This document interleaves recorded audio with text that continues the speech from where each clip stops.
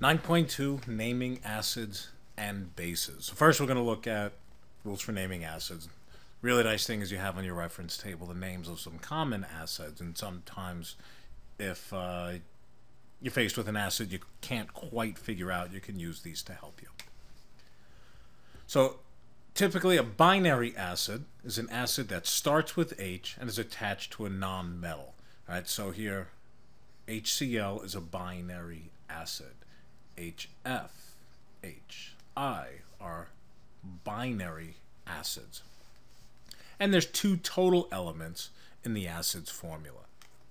So to name it, the first word in the name, you're going to begin with hydro. So let's say we were doing here HF. We would say hydro, followed up immediately with the name of the other element, fluor, F-L-U-O-R, and we're going to replace the "ene" with "ic." So instead of hydrofluorine, it would be hydrofluoric. And then the second word is acid. So just like here, HCl, hydrochloric acid. Hydrochloric acid. HI would be hydroiodic acid. Ternary acids are acids that start with H and are attached to a polyatomic ion, kind of like right here, HNO3. If you look on table E, NO3 is nitrate. Okay, and here there's 3 total elements in the compound formula. Don't forget to use table E. So the first word in the name, we're not going to use hydro. We're not going to say hydronitrooxy acid or anything like that. So no hydro. Other than that, the rules are going to be similar. Now, NO3 is nitrate, N-I-T-R-A-T-E. So we're going to replace 8 with ic. So it's going to become nitric acid.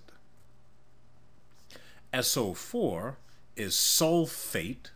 This has a slight cheat to the rule, but it's given to you here. Becomes sulfuric acid. Now let's say it was nitrite. Okay, let's say it was HNO2. Okay, hydrogen nitrite. Once again, no hydro. It would be nitrous. The ite's going to get replaced by an us, and that would be nitrous acid. If it was H2SO3, okay, where SO4 is sulfate, SO3 is sulfite, this would be sulfurous acid.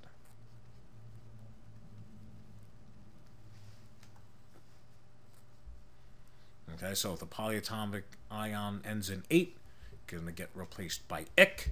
If the polyatomic ion ends in ite, it gets replaced by us.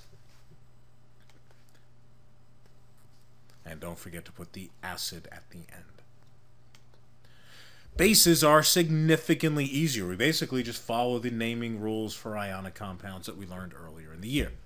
So the first ion in the formula, the metal, stays as is.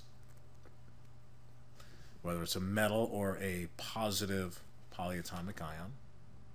And the OH, we say hydroxide. Okay? So if it's like NaOH is sodium hydroxide, 2 separate words. KOH, potassium hydroxide. CaOH2, calcium hydroxide. It doesn't matter how many you have of each when it comes to the positive or the negative ions. We never use prefixes when we're naming bases.